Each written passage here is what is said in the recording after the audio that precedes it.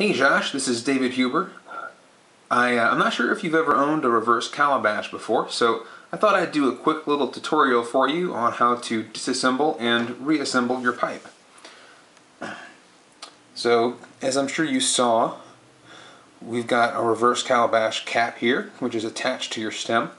And a little trick I put in here for you, I just want you to see. See if we can get the camera to focus on it.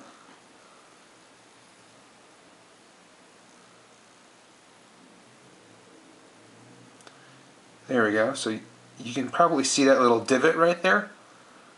Well, that is on both the cap and the shank face. So you make sure those line up, and the stem will always be in the right spot.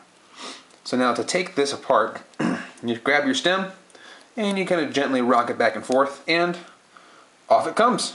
No problem. To put it back together, you find your divots and just get them lined up here. And there we go.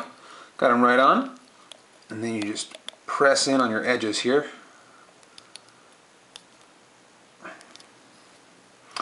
And we're back in business. That's it. Pretty quick and easy, but I hope that this has been helpful. Enjoy your pipe, man, and please feel free anytime to reach out to me if you have any questions or anything. If you want to just call me to talk to me about the pipe once you get it, I'd be happy to hear from you. But enjoy, and take care.